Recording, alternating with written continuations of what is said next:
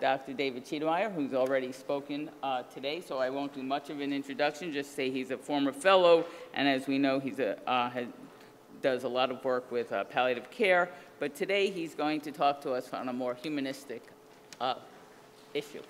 So, I'm actually here really representing Laura Roberts.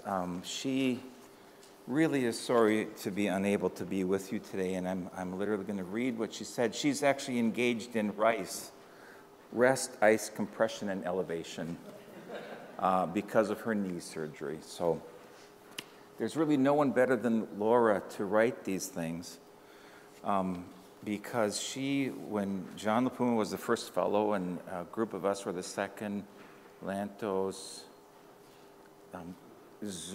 Abby Zuger, and myself, and Laura was the mainstay administrator for Mark and really a partner intellectually over time. So I'm just going to read what she wrote.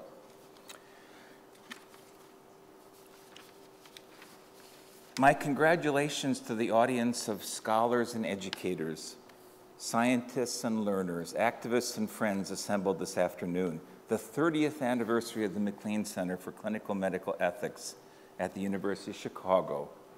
30 years, what an occasion. The center is important for so many reasons.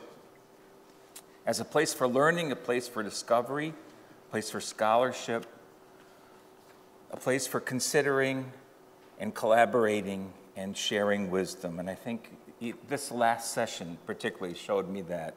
It was eclectic. I mean, it really was wonderful. Having worked with Mark Siegler, Laura goes on to say, shoulder to shoulder as he established the center, I can say that his vision, clarity of purpose, and tenacity have been an inspiration throughout my career, and I'm sure for all of you here today. I'll fill you in on our neuroethics work at the next conference, but today I mostly wanted to tell you about the book, Clinical Medical Ethics. And could I have a copy? Could I have a copy? I think I have mine right here.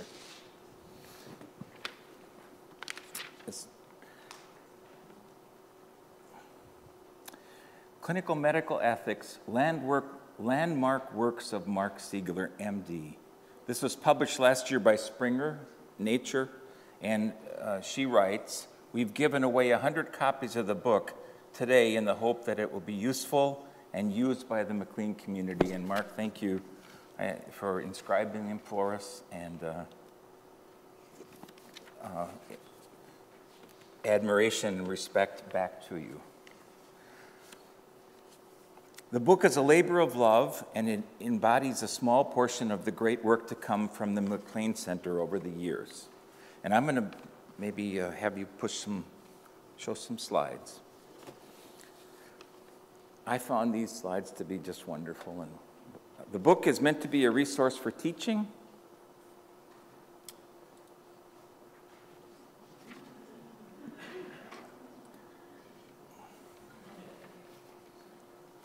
and it's organized into, I'm going to have you read and look at these wonderful photos as I go.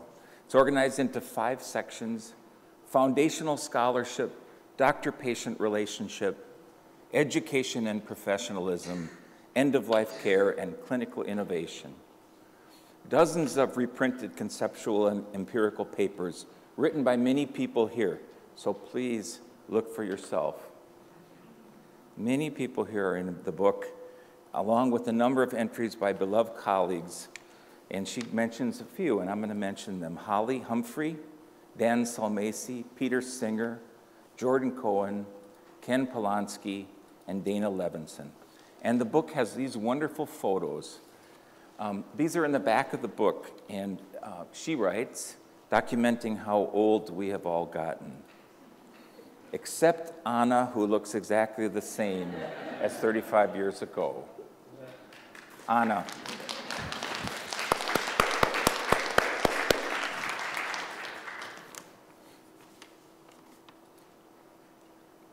Now let's turn to Mark Siegler, Laura says.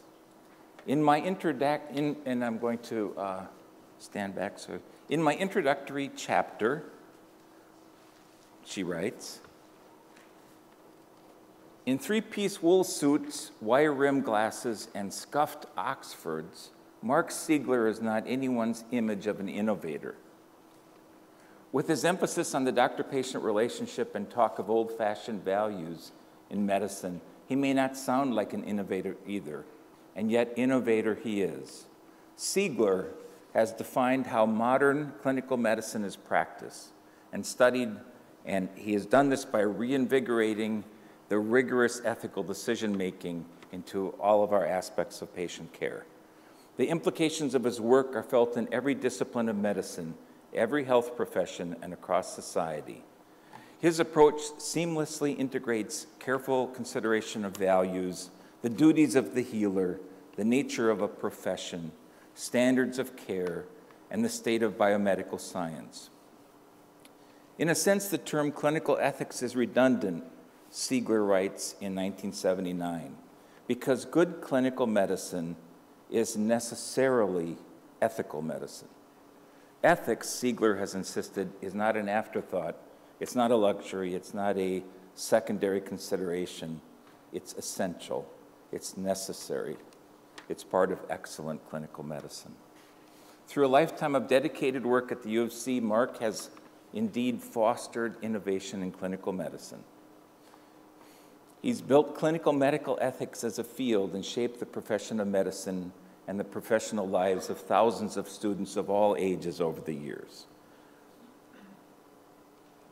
Laura writes, I wanted to be able to acknowledge these contributions on the occasion of the 30th anniversary of the MacLean Center. So please, let me thank you for this time. And she writes, I offer my deepest thanks to the MacLean family, whose generosity has allowed the center to flourish over decades. It's a tremendous legacy. And Mark and Anna, thank you for your privilege of being a part of your professional and family life. These are among the greatest gifts of my life. Thank you from Laura and from all of us.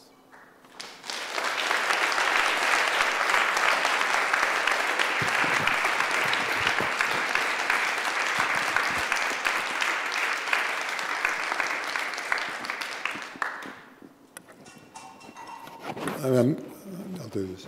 I'm stunned by Laura's note, and I hope many of you have received the book today. It's a gift from Laura. She sent 100 copies to be distributed today at the conference.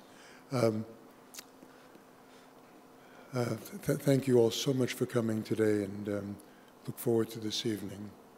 Bye-bye. And thank Lainey for running this last panel, and David.